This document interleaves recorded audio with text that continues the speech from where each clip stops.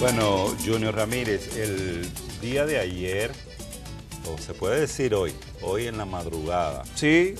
Hubo una decisión por parte del juez Ortega Polanco con relación a algunas de las solicitudes, algunos de los incidentes que se presentaron en la audiencia preliminar del caso Odebrecht. Bueno, en la noticia nosotros decíamos que el juez Polanco se encontraba a medianoche deliberando sobre algunos de las solicitudes, de las situaciones que se presentaron en esa audiencia, pero ya un poquito más de medianoche se emitió una decisión el día de ayer donde el juez de instrucción de la Suprema Corte de Justicia, Ortega Polanco, decidió aplazar para una nueva fecha esta audiencia preliminar para que se atienda a una solicitud, o más bien atendiendo a una solicitud que habían hecho prácticamente todos los imputados, de que se le diera un tiempo mayor para preparar y presentar los argumentos de defensa de la acusación del Ministerio Público. El juez Ortega Polanco señala en su decisión de esta madrugada que además deben estudiar los imputados, sus abogados, a profundidad el caso, hacer las diligencias conforme a la complejidad de este caso. ¿Qué decidió el juez? Bueno, que la audiencia del juicio preliminar, contra los acusados por el caso Odebrecht sería el próximo 1 de octubre a las 9 de la mañana. Es decir, le da un plazo de un mes, una semana, unos días, para que los imputados puedan preparar sus escritos de defensa, puedan conocer a profundidad la prueba. Esta solicitud la habían hecho varios de los abogados, comenzando por los abogados de Chu Vázquez, que presentaron esto, y los otros abogados, el de Ángel Rondón Risco, de Roberto Rodríguez, de Andrés Bautista García, de Conrado Pitaluga, de Víctor Díaz Rúas y de Tommy Galán.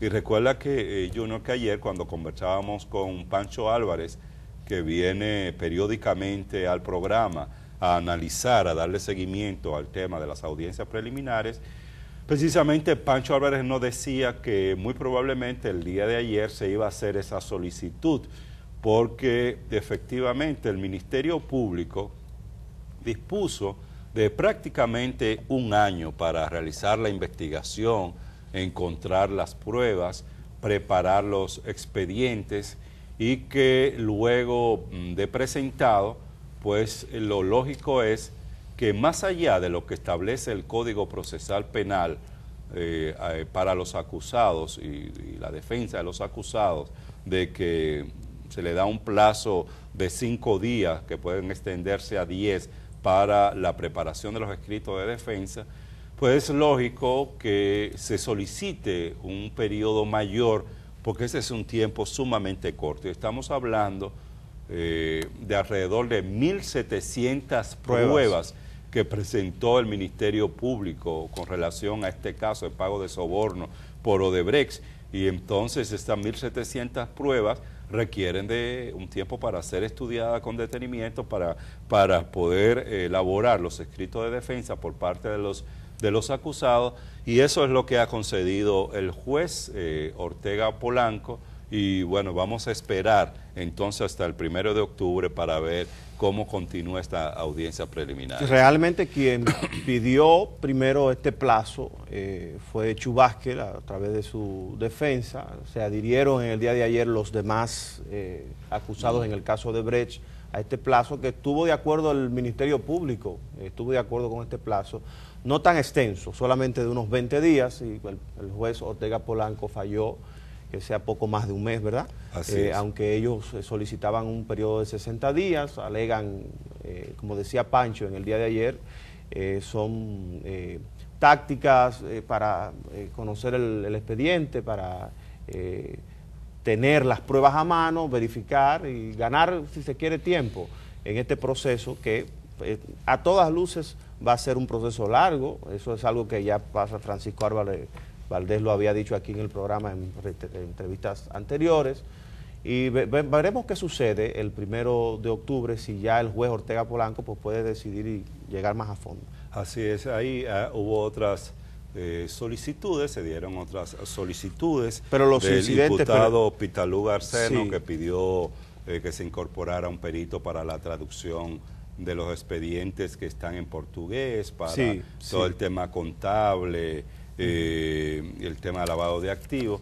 Pues esta solicitud fue rechazada por el juez Ortega Polanco. Tú decías de otro incidente. Se conoce ahora el incidente de Chubasque, ¿verdad? Ahora se suman los demás imputados también a este, al pedimento del plazo, porque el de Chu se conoció, él falló rechazándolo. Pero faltan otros incidentes, como decía Francisco Álvarez Valdés, o sea que todavía estamos en la fase preliminar de conocer los incidentes de este caso. Ahora es que falta. Alrededor de 20 incidentes todavía estarían faltando, según unos 23 para ser exacto. Lo que conversábamos ayer, y lo que habría que ver es qué va a pasar en la audiencia preliminar si se mantiene la decisión del juez Ortega Polanco de acumular estos expedientes para fallarlo al final del caso o ir fallando, porque depende de en qué consiste el incidente. El juez se retira en la misma momento de la audiencia a deliberar y puede emitir un fallo. Pero como tú decías, es un proceso que va para largo. Hay que ver lo que va a pasar. Sí, perdón, Javier, se habla de calendarizar las audiencias. Pancho lo planteaba Francisco Álvarez ayer, de que el juicio pueda ser conocido 2 días a la semana. Claro. Algo que hacía referencia a Pancho ayer, que lo daba como mala noticia, y era que el juez estaba conociendo los casos en la tarde.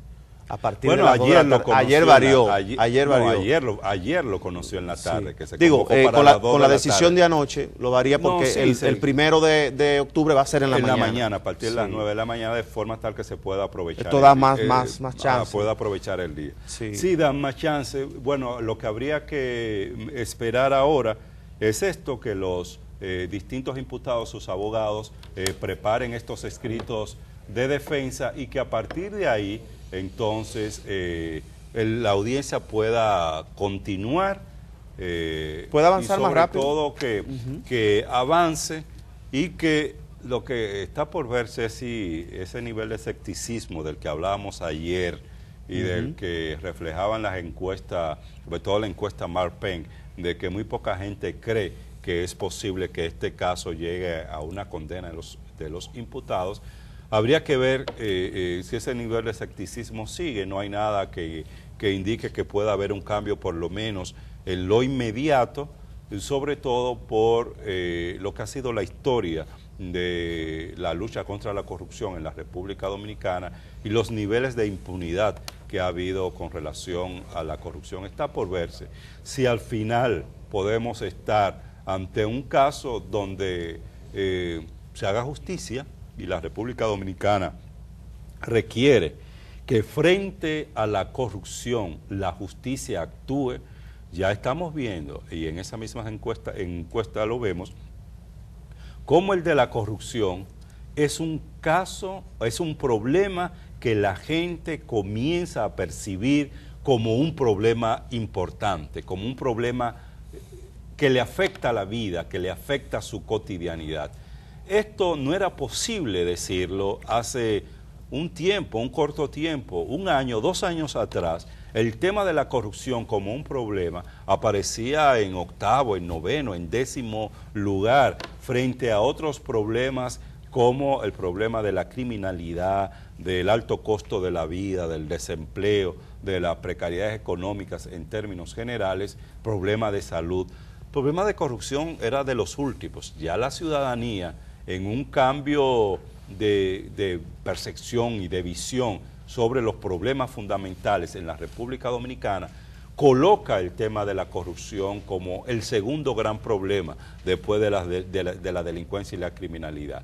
¿Qué quiere esto decir? Que la clase política, por un lado, las autoridades y el sistema judicial en la República Dominicana no pueden permanecer indiferente ante esta percepción, ante esta visión de la ciudadanía. La ciudadanía se ha expresado a través de de las movilizaciones que ha estado realizando la Marcha Verde, se expresa a través de esta encuesta, no solo porque antes nosotros nos encontrábamos con que la percepción de corrupción era alta y el 70, el 80% de los dominicanos decían que los niveles de corrupción en la República Dominicana eran bastante altos, pero eso no se traducía en que la población al mismo tiempo percibiera ese problema como uno de los problemas más importantes, de los problemas que más le afectan. Ya se da esa combinación, ya hay una percepción de alta corrupción y al mismo tiempo la ciudadanía considera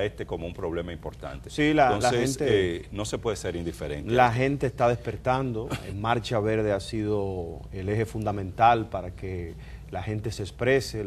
Se ha demostrado en las últimas movilizaciones, la última movilización del pasado 12 de agosto, donde miles, millares de personas se dieron cita para protestar, para alzar, elevar su voz en contra de este sistema de corrupción, de impunidad. La gente está cansada ya, y la gente sabe que ese dinero que pagan impuestos en distintas formas es el dinero que cuando un político desfalca una institución, se roba un dinero, es el dinero de su bolsillo. Entonces ya la gente ha despertado, la gente se está dando cuenta. Y Marcha Verde lo ratifica, o sea que no hay duda, Javier, de que esa percepción que se evidencia en la encuesta Marpen, un 62% percibe que estos casos de corrupción no llegarán quizás a un término adecuado, pero la gente sigue insistiendo y esa es la forma de presionar que tiene la población dominicana ahora a través de la Marcha Verde, de hacerle entender a los políticos que el pueblo, que es el soberano, ¿verdad?, que es el que manda, es el que decide en las urnas, está atento y está observando el comportamiento de ellos. Ahora lo que se decidirá en la audiencia preliminar es si las pruebas tienen méritos suficientes como para someter a los imputados por el caso de soborno pagado por Odebrecht en el país. Así que pendiente de esto, ya entonces el proceso, reiteramos, iniciaría a partir del próximo mes de octubre a principios de octubre.